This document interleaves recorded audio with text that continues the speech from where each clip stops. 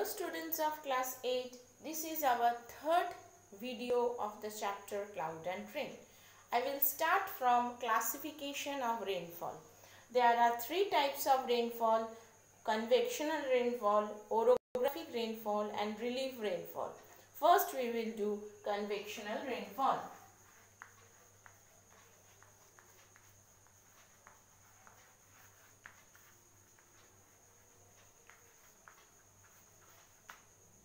So first is the convectional rainfall.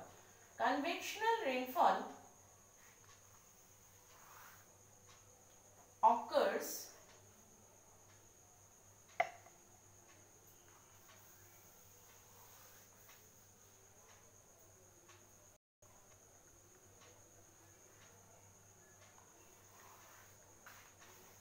this is water body C.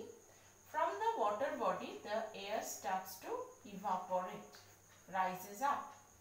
As it enters, as it go in the higher atmosphere, it come in contact with the cold air where it condensation happens, and after condensation clouds form, and these clouds come down on the earth, become too heavy, it come down on the earth as rainfall.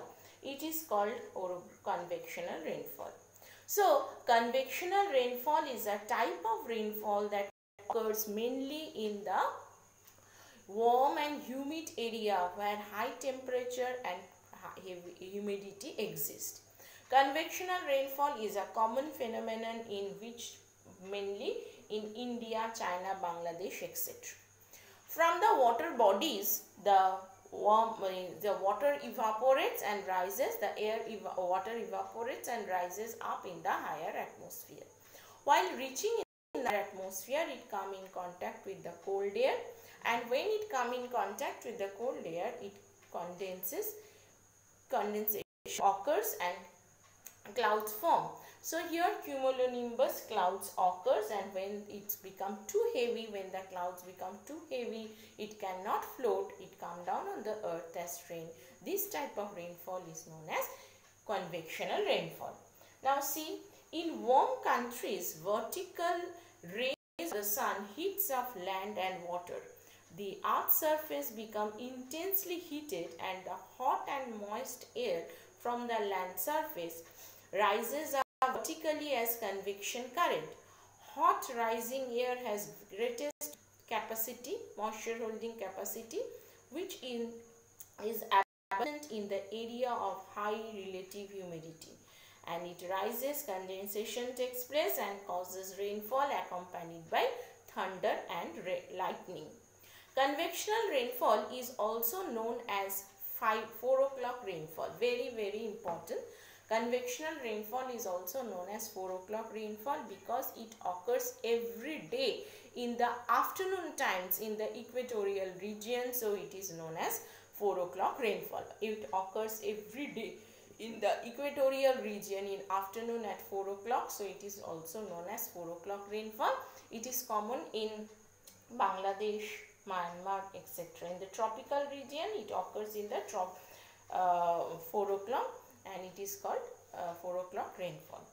Now go to next part, that is more to know. That is relative humidity. Relative humidity is the amount of water vapor present in the air to the amount of water vapor the air can hold. So what is relative humidity? The amount of water present in the air to the amount of water the air can hold expressed in percentage. So what is relative humidity? Relative humidity is the amount of water vapor present in the air to the amount of water vapor the air can hold, and it is expressed in percentage. So this is the relative humidity definition. Very, very important. What is relative humidity is very important. Relative humidity is a ratio between the actual amount of water vapor present in the air to the amount of water vapor the air can hold. It is expressed in percentage. Now we are going to the next part, that is orographic rainfall. The word oros means mountain. The word orographic. Orographic. The word oro means mountain. The word oros means mountain. When any mountain stands in the path of a moist wind, see, this is in highland and this is sea. The moisture rises and accumulate this side of the mountain. In this side, the air strikes and causes rainfall. Clouds formation occur and causes rainfall in this side of the mountain, and this side of the mountain receives maximum amount of rainfall. This is known as windward side of the mountain. So this side is called windward side. Windward side. This side is called windward side.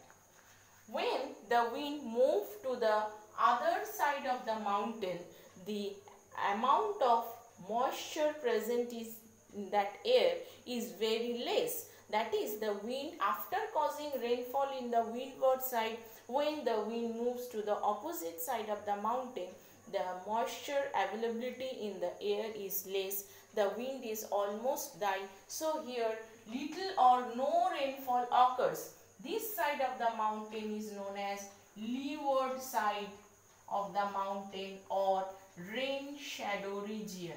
Rain shadow region. So after causing maximum rainfall in this side, in the windward side, when the wind moves to the opposite side of the mountain, maximum little or no rainfall occurs in the opposite side of the mountain. That side is known as leeward side or the rain shadow region. Okay. So in India, maximum rainfall occurs from the orographic type of rainfall.